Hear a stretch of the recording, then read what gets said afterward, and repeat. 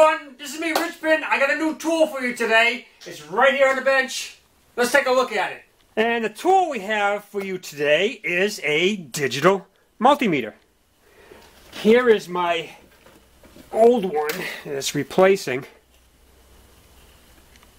It's a Mastech MS8268. It was a good meter. Don't tell anybody, but I overloaded it. Burnt it out. Say, watch this. Oh, I must have took the battery out of it. Anywho, you turn it on, and there'll be a reading on there, but it won't read anything. Nothing. No voltage, resistance, continuity, nothing. Anyways, I overloaded it. Too bad. I can't even pronounce the name of this. KAIWEETS HT118A. Look like a good meter. Owner's manual. Okay, let's take a look at the meter. Comes in the box like that.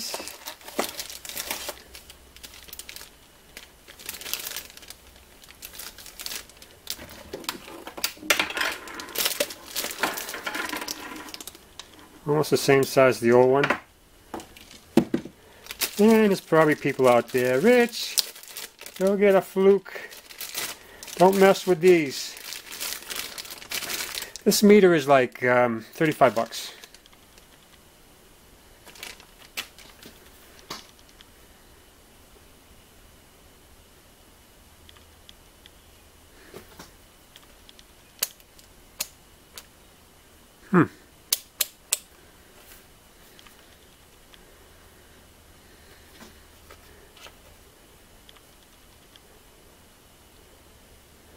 I gotta take it apart. What the heck's this on the back?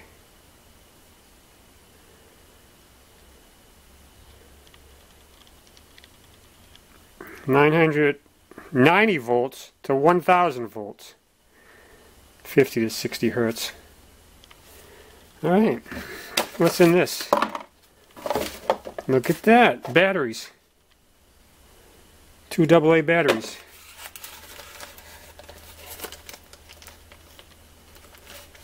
Okay.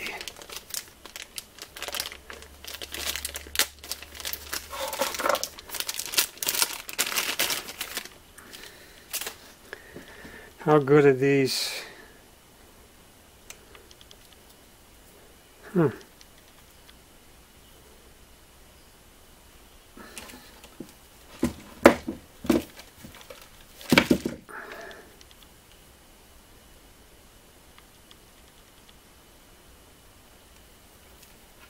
Oh, jeez. My alligator clips aren't going to fit on there? I don't like that.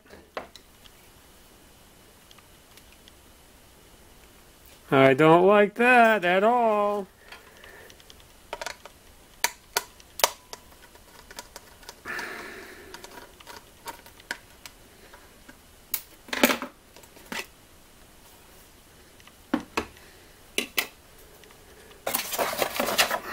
What kind of batteries we got here?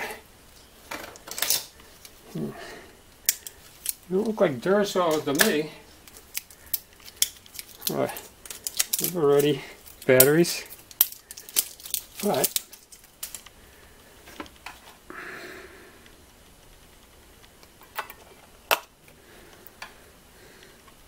spring to the negative.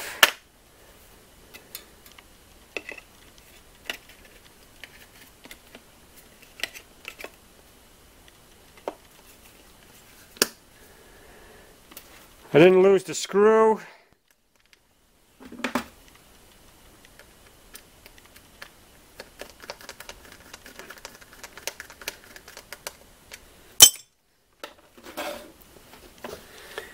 Alright, there is the meter. The dial is on voltage. So it looks like it defaults to DC, which is good. I'm always using it, most of it on direct current.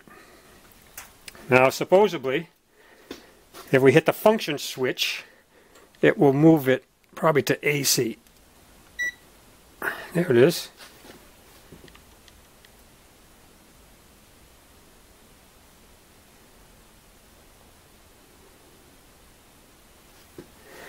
What if we keep pushing the function switch? What will it do? Back to DC, okay.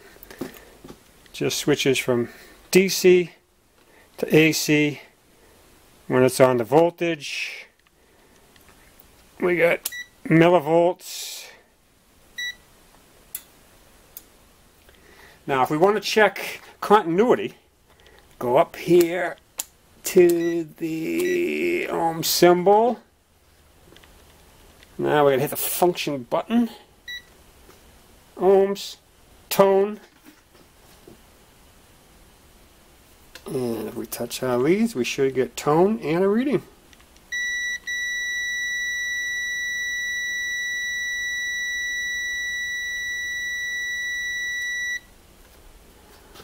That is great for people that just don't like a tone to check for continuity. You got the sound and you got the actual reading on the meter. Just realize that it's got a cover on there. Now I should be able to put my alligator clips on there. Nice. Phew! Had me worried there. Look at that. I wonder if anybody caught that before I did. I guess I'm a little slow. Now I can put my alligator clips on there, and we got these little shields here, so we only have a small area exposed, so we don't accidentally hit anything we don't want to hit. I like that. Good. You don't have to worry about trying to switch over new cables. I want to show you on the meter measuring AC voltage. Put the meter on voltage, switch over to AC.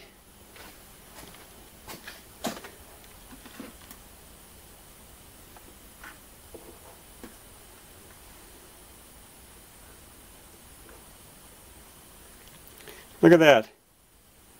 Shows the hertz, 60 hertz, 122 volts, and the screen illuminated orange. And they do that if the voltage is over 80 volts, just to show you, be careful. You got high voltage there. This meter has a non-contact probe right there on the top, so we can measure voltage, move the dial all the way over to the right where it says NCV Live. I've got a live AC wire here. There, the green light shows that it's a weak AC signal. And if we rotate it, there, we have a red light which shows that there is a strong AC signal there.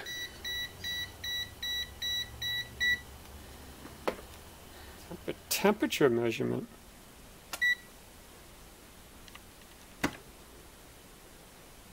So what, it's reading, right now it's 66 degrees Fahrenheit? Huh.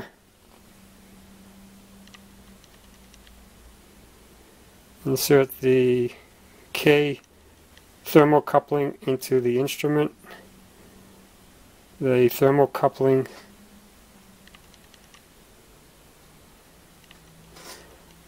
this is the thermocoupling.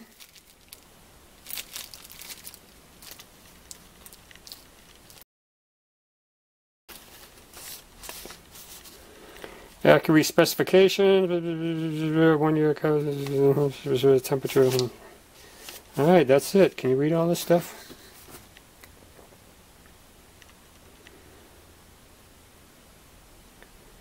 AC voltage, Rich, get your thumb out of the way.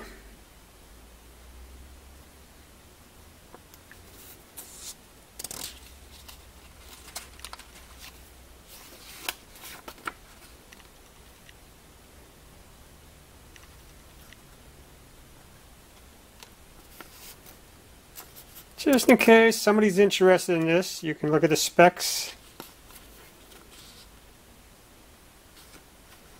See if it's something you're interested in.